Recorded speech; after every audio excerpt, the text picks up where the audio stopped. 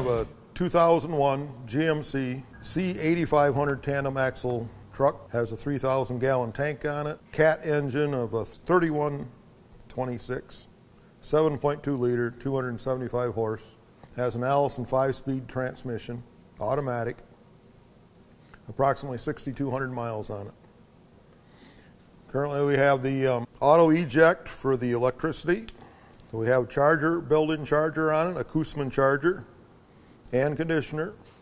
We also have the auto air eject, so the air is always up on the truck, along with the auto gauge to let you know that it is charged and ready to go. From there we have a 10-inch dump on the driver's side. We have one on the passenger side and one on the rear. They're all manually operated. This one has a chute on it.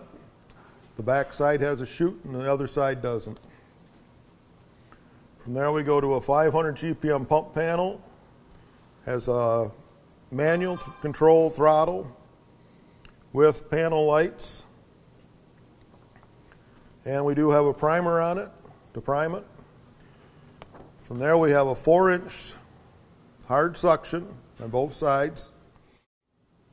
We also have a 2.5-inch discharge on both sides, along with a 1.5 inch. We're using an 1 3/4 hose on it currently. And the speed lay, we can lay up to probably 500 feet of hose on it. Currently we have 150. We have a tank fill here, and then we have the tank to pump here. So you open this valve to let the water to the pump. You can circulate it through the tank fill.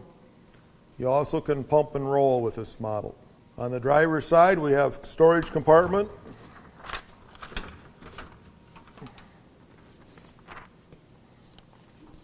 With enough room for hose, suction, nozzles.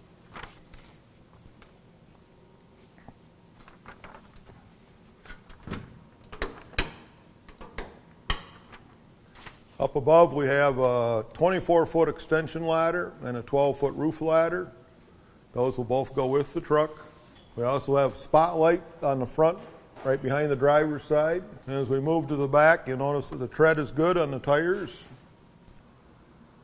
Tandem axle with the chrome hubs on them. We have a 3-inch inlet, gated. We can put the fill line on here. The water goes to the top of the tank, so you have no resistance from the water in the tank. So it's a top fill. Up at the very top, we have another vent cap on the top. We can fill from the top, where we fill the water in with another 4-inch line. This is the rear 10-inch dump with manual levers. Down below we have a storage cabinet that runs the length, where there'll be 2 hunks of 4-inch hard suction in there, along with a little storage compartment for shovels and whatever. Over here we have a 2.5-inch nurse line, we call it, so you can hook this right up directly to your pumper and nurse to your pumper. We have a little storage compartment here for hose that we use when we go to put water into the truck from a fire hydrant. So we have the hose ready to go. Along the side here we have a side rack that is manually operated. It has a 3,000 gallon tank that will go with the truck.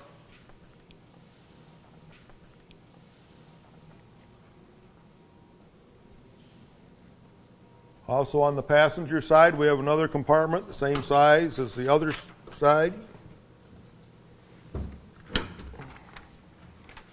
where you can note that you have plenty of room for hose storage. We have 2.5-inch in there, plus room for our cones.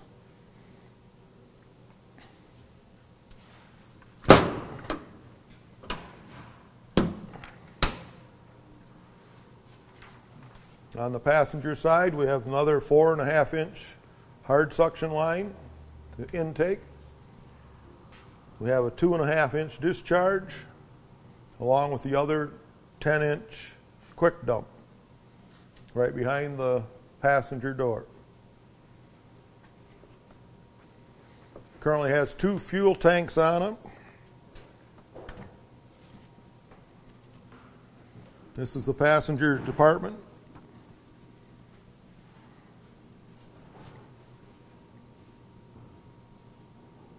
Under the hood we have the Cat engine. This is the passenger side of the engine compartment, where the Cat 326 7.2 liter engine is. It's 275 horse. On the driver's side of the Cat engine, notice how clean it is. And note the front wheels, plenty of tread.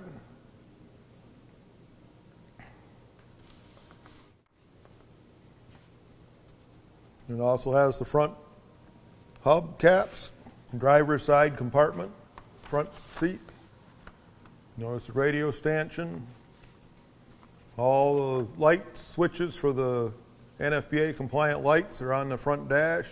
Pump PTO is right there, pump and roll feature. It also has a backup camera, air horn, code 3 light bar. Up on top we have the 4 spots and floods on each corner of the tank. The rear revolving lights. Back there's 2 spots on the back or floods, whichever you prefer. A 3,000 gallon porta tank that folds down where it's easy to remove it.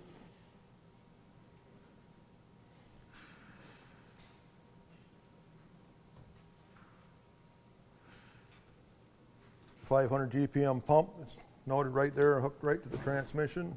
It's a Hale with winter drain.